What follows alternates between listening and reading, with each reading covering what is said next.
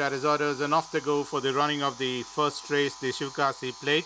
And on settling down to race, and up there in front is Star Spec, the leader, takes it up almost about 2.5 in front of the Fighter is the one which is running second. Right behind there is Miraculous Girl, who's poking through in between runners, being joined on the outside by Vijaya Miracle. Then comes Country's Thunder, being the one on the inside is Raptor, followed by D Admiral Swiss Bay in the order as they're heading towards the 700-meter marker. Back to the leader, and it's Star Spec, just the leader. Right on the haunches is Miraculous Girl. The favorite is making a forward move.